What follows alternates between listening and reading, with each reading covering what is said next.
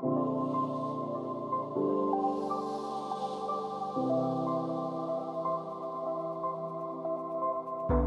everyone, I'm Vivek. I go by VivBoop on like social media stuff. I'm here presenting Persony on behalf of, or heyanon on behalf of Persony and Xerox Park. Before I go into what heyanon actually is, I want to talk about a little motivation. So currently online, we have basically two ways of presenting ourselves. You can use your entire real life identity, like me, I'm Vivek, I'm from Boston, I grew up there, I work at Xerox Park now. And this includes also like your social graph, your hometown, like all the random tweets you said. And then the other basic option is to be fully pseudonymous. It's an account that's unlinked from everything else, and if you bring any reputation from your real life identity into your pseudonymous account, it can be really easy to sort of dox you. And so what heyanon is attempting to be an open source app to allow users to attach a subset of their identity and reputation to speech online, so they can choose selectively what they actually want to kind of attach with everything they say. It uses zero-knowledge proofs to prove membership in both off-chain and on-chain groups without revealing your exact identity. Right now, we have deployed for ECDSA groups, which just includes like various groups on Ethereum, like NFT owners or Gitcoin donors, as well as some semaphore groups, including like the Taz group from PSC. And we also had a group at SBC, also using semaphore. For all these apps, like the proof is completely generated client-side. It's stored on IPFS, and then anywhere where this like message is posted, we also attach like this like proof and also like a little panel to like verify the proof as well. How do you use it? So here at Devcon, as the PSC folks mentioned, like you can just go to the Taz booth and pick up a little card. And then if you navigate to the heyanon section on the experience pages, you'll be able to post a tweet to this Devcon anon feed. After Devcon, you can continue to use this account. You still have access to it, and you can still reply as an attendee of Devcon to other people's tweets or to just say whatever you want. And we're going to add more sort of general Ethereum groups that more people can post to very soon.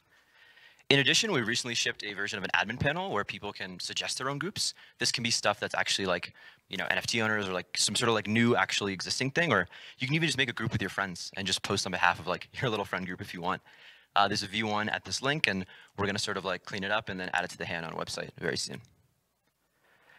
Another sort of goal of heyanon is that just overall, like ZK terminology is super technical and in my opinion, very boring.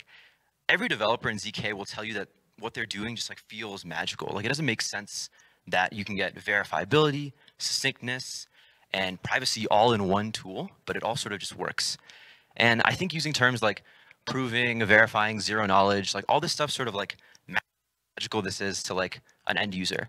And I think like to really convince people how big of a paradigm shift we're making from like, centralized servers owning all of your data to you owning all of your data and then proving stuff about that, we're gonna need some like new vocabulary, new product, new branding work.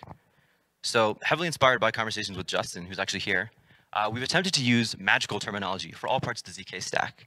So instead of a semaphore identity, this is your wand. With your wand, you cast spells. And instead of downloading a proving key, you use magical equipment to make all this work. And so we'll get to see this in action. So hopefully the internet doesn't ruin this, but I will demo. You good? Demo Taz, or demo the Taz group from my phone. So this is the Taz website. If you navigate down to here to heyanon, you can just click on this and it'll take you to the page. I've preloaded it because I don't want to wait for the internet. And so there's a few options. So first off, you can view the feed, you can post, or you can apply. I'll just go through each of them. Oops. Okay, so here's the feed. This is the feed of all the different posts that people have made.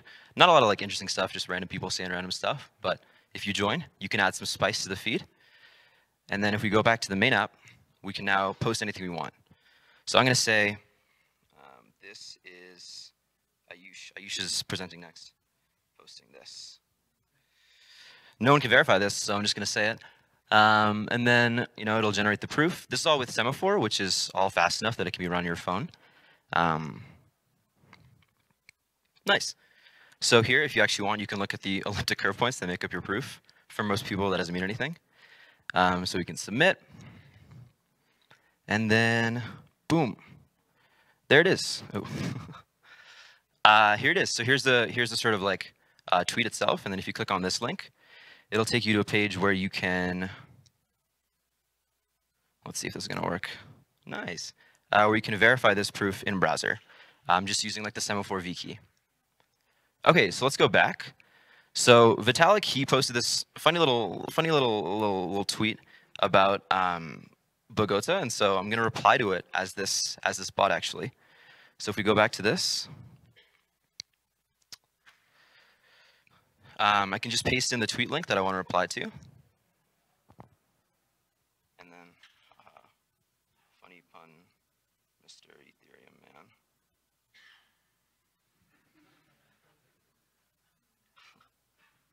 I can't type. Okay. And then again, it'll do its little thing.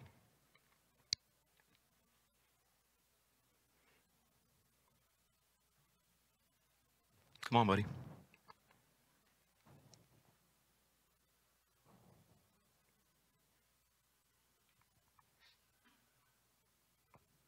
What's going on?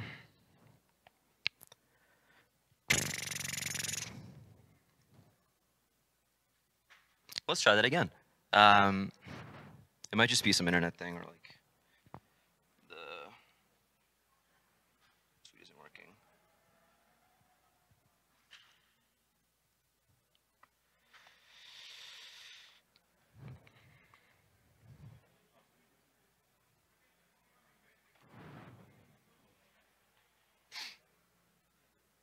Nice.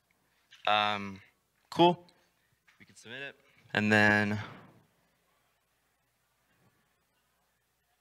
nice. I've now replied to Vitalik as an anonymous Devcon attendee. So yeah, that's sort of how this works. Let me disconnect now.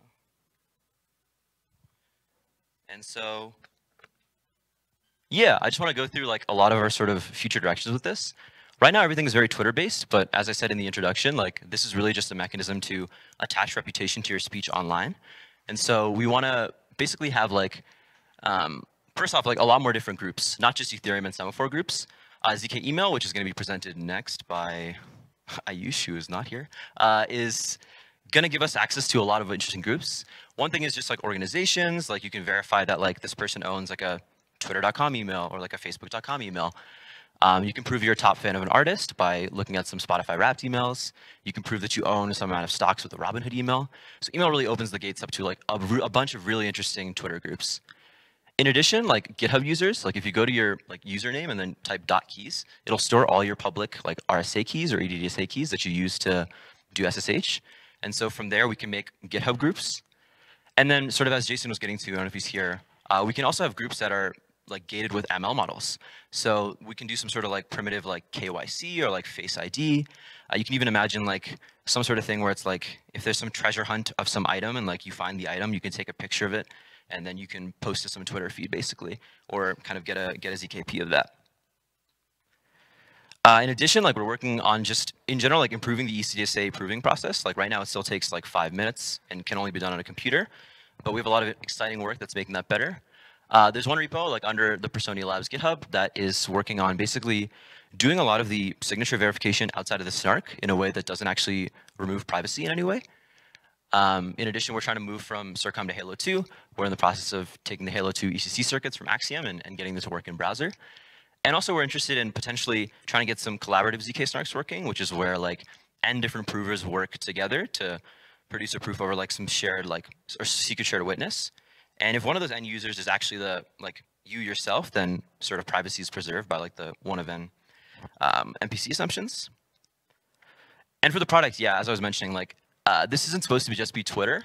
We want to put this everywhere. So this is just going to take like just like writing a bunch of different like just posting mechanisms. And then one thing I'm really excited about is like for Reddit, for example, and also this works for like Discord and like Telegram a bit, is like you can really tune specific like groups to like specific like subreddits or like specific like group chats or channels.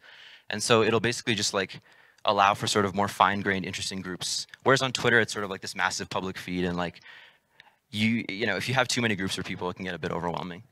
And then sort of as Sukino was getting at, like moderation is really important for all this stuff.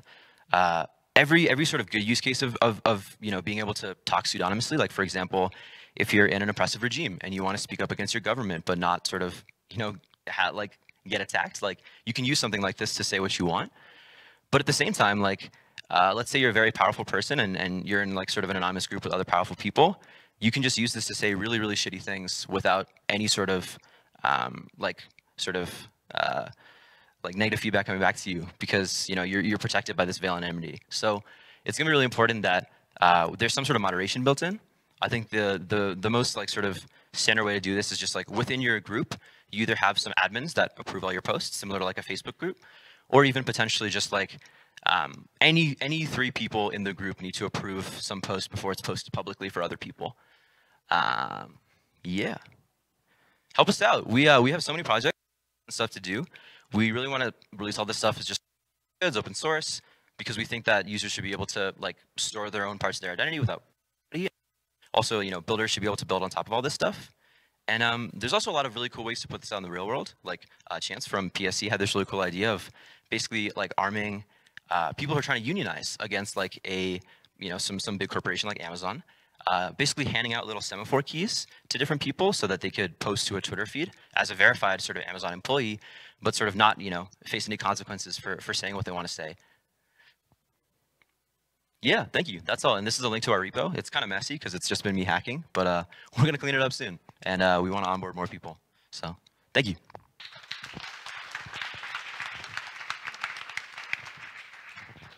I think our second mic died, but we have a few minutes. Are there any questions? I'll just run it back and forth. I think it was better. Wait, you haven't asked one yet. Go you first. We should have time. Can we do some kind of voting in the semaphore group to make sure that we can add more people, for example, if like 10 out of 10 will vote for create another like proof?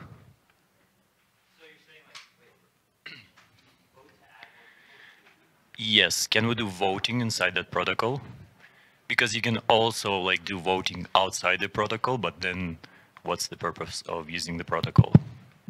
We don't have that built out, but yeah, that could be added. I don't see no reason why I can't. Cool, thank you.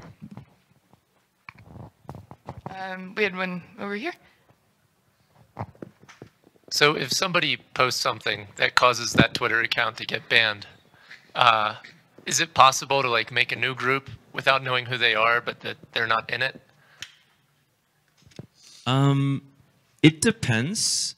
I think, so if you have nullifiers for every single address, then I think you can basically ban like the sort of like bad nullifier from like the second group. The point you're making though about Twitter banning groups is very accurate. Like Twitter could at any point shut down this entire operation. So that is part of the reason why building on these centralized platforms is tough, and why building stuff like Zkiter is so important for this sort of stuff. Any other questions? Now I have 2 microphones. I don't know if that's useful for anyone. Okay. Oh, one more.